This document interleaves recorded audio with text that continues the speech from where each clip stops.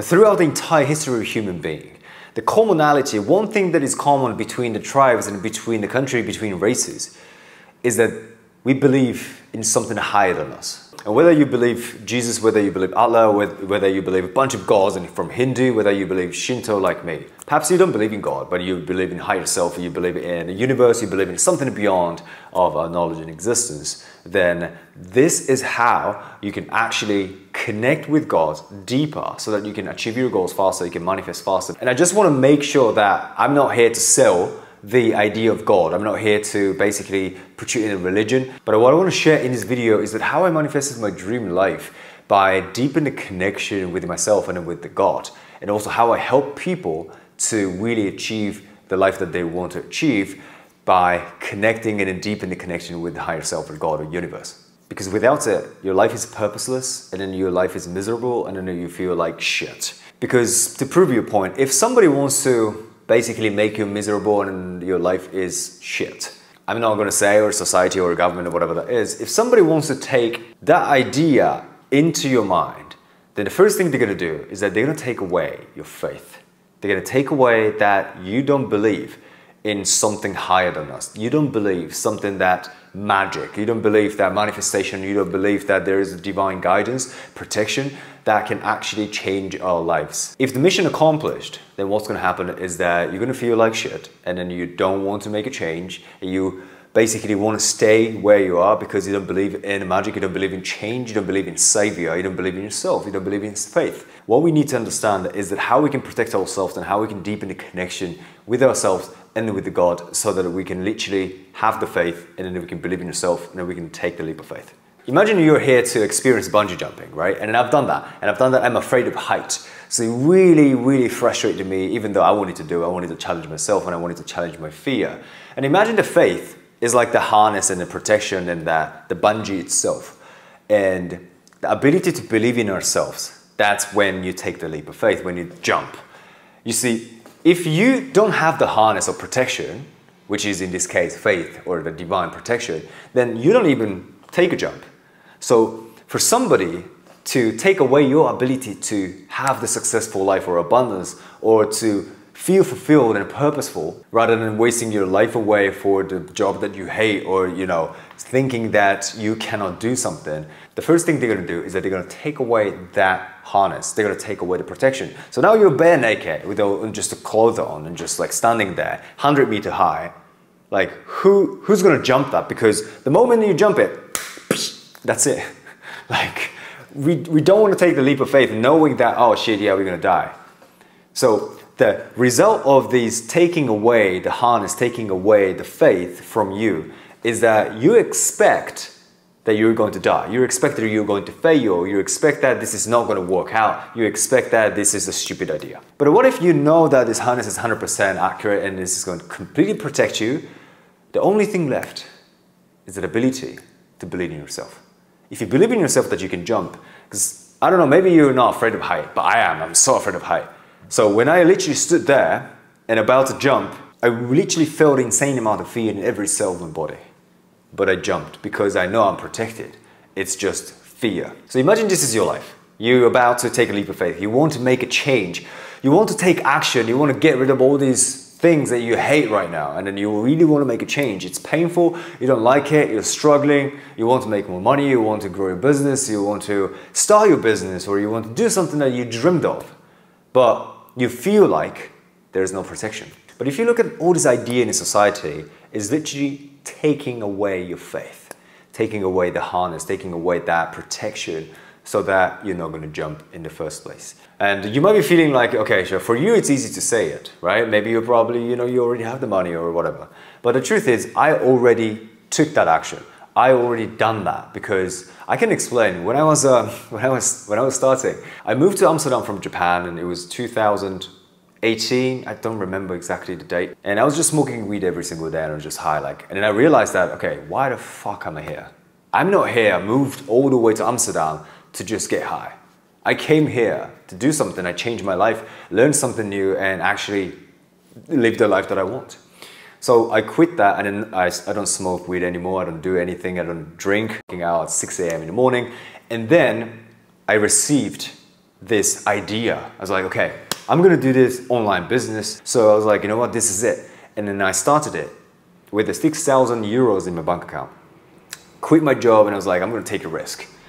And it failed. I failed massively. I lost all my money in my bank account and I was flat broke, really. And I'm not attached to that history, but I remember that I was so disciplined and I believed in myself and I believed in faith. And that's why now I'm making $50,000 per month and I have a business and I'm thriving and it's actually growing. But it all started from being uncomfortable, but pushing myself and jumping from that place. And this is why you need faith. This is why you need to believe in yourself. So here's the quote from the Bible. This is one of my favorite quotes. Faith is the evidence of things not seen. You see, most of the manifestation or whatever that you want to achieve, opportunities, ideas, they are outside of your radar. They're outside of your capacity to be able to see it. Imagine this is a frame. The only thing you see is the whiteboard, right? So you don't see what's in the behind the whiteboard. You don't see what's right there. You don't see those plants that is sitting there. You don't see my desk. Imagine this is what you can see right now in your life. How do you believe that there is a plant? How do you believe there's a yoga mat laying down and I'm not even, picking up? That's why faith is the evidence of things not seen. Maybe tomorrow you're going to meet this amazing woman and then you're going to fall in love and then she's going to be the wife of yours and then she's going to be the mother of your child. But now you don't see it because you're about to meet her tomorrow. So majority of the opportunities, majority of these ideas and people who can help you to succeed or who can help you to feel more loved, who can help you to be more abundant is outside of your frame. So you have to accept the fact that whatever you see or whatever you have seen before is usually not the one you want to believe. Whatever is going to happen, whatever is going to help you to achieve the goal you want to achieve is outside of your radar. You have to believe something that is not seen right now. And how do we believe that? Understanding that how you're going to achieve it is not relevant right now. Because if you cannot see it right now, then why would you get caught up and get stressed about how am I going to achieve this? How am I going to meet my love of my life? How am I going to grow my business? You just don't see it. You have to have a faith. You have to believe that it's going to work out. So the society and education system and all these things that are imprinted in media wants to take your faith away. Because if you don't have the harness, if you don't have the faith, then you're not going to take the jump. You just stay where you are and work for 9 to 5 and then you're not satisfied, you're not fulfilled, you're not fulfilling your purpose, you're not fulfilling your life, happiness, whatever. Because you don't have the faith, the harness, and protection that you're supposed to have. But this is now all about believer and a non-believer. It's about you're a believer or a non-believer. But there's a commonality in a believer and a non-believer. What do you think that is? If you believe in God, if you believe in higher self, if you believe in the universe, you're a believer. But there are people who also don't believe those kind of things. Like, fuck the God. The commonality is that belief. Even if they are non-believer, but they believe that God doesn't exist. There's no universe, there's no manifestation, there's no magic, there's no energy. Those are bullshit. But they believe there's no magic. They believe that God doesn't exist. Mission accomplished. So take a look at this. Expectation equal result. I'm going to start here. Expectation equal result. Maybe some of you are thinking like, no, you shouldn't expect anything because you get disappointed. That's not true. Expectation changes the result. Every single medication is going through the placebo effect. There's a test. So they use the specific language, the doctors, when they give you the medicine, so that they can expect that medicine, the medication, to work for people who need the medication. Because the doctor is an authority figure, like God and someone is an authority figure, they're higher than you, right? The doctor, you instantaneously believe, okay, here's a doctor, he can help me. So you already have that mindset, you're already expecting that he can help me 100% because he's a doctor. So this is where the hypnosis comes in. It has a hypnotic effect. So you already set your mindset and tap into that mind that way you're expecting the result to work. So that's why you will get the result from the medication and medicine. But what if you expect the completely opposite? Well, you look like you're bullshit. You look like a fake doctor. I don't think you can help me. Well, here you go, that's a medicine. And then you're like, oh, I hate that doctor. I don't think he can help me. Take medicine. It's not going to work out.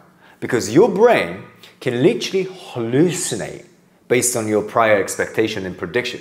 Your brain can change how your body adapts to the symptoms or the specific genetic expressions and chemical production in your body to match with your expectation. And this is why when you have that negative window, negative perspective to see the world or see yourself, that's exactly what's happening in your brain. Your brain is changing and adapting to bring the validation, to bring the evidence to validate that expectation so that you get exactly what you expected. So if you change the mindset, if you change the way you see the world, have more faith and believe in yourself, rather than believing in, oh, the God doesn't exist, I don't have a protection, I don't think it's going to work out. Instead, it's going to work out. Everything actually will work out. My mantra is everything works out just fine. Whatever happens, oh, okay, shit, I lost a lot of money. Oh shit, didn't work out. Well, everything works out just fine. Just because it's a part of the process, there's something I need to learn, move on. You can change your belief system, you can change your reality. Because 99% of all of the decisions and all of the things that comes into your life, all of the things that you see and hear subconsciously is based on the paradigm, belief system, what do you believe? So circle back to the most important key of this video is that, can you believe in yourself?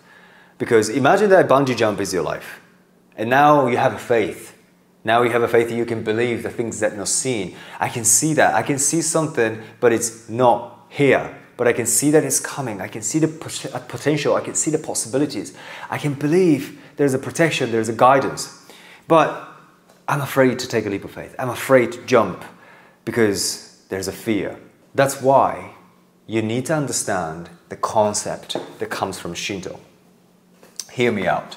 The Shinto is the belief that is developed in Japan. And we go to the shrines, right? And we gate, and there's a gate like that. It's called tori. And then we bow, and then we step into, and then there's a shrine. And we do this ritual, which is nire ni hakushu ichire. 2 bows, 2 clap, pray, and 1 bow. And then you leave. If you pay attention to the shrines, there's a mirror. There's a mirror, probably this shape, the circle, the round. And every shrine has a mirror. The reason why that we face mirror and pray is because this is a reflection of yourself.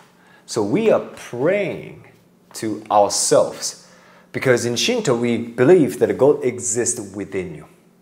You are the God himself. And every religion they talk about there's a God within you. Each one of you guys, there's a God within. In Shinto, what we believe is that there's a God within and you need to pray, you need to appreciate. And this is the reason why at the end of the vow, at the end of the ritual, you vow and it's a 45-degree. Maybe you've seen Japanese people vow everywhere. It's like, hi, hi. It's like, that's what we do. We just like, we're like a pigeons. Like, we just like live like that every day. That's what the Japanese people do. We're just like, we're going to cross the street like that. And so the first 2 vows is 45 degrees, like that, right?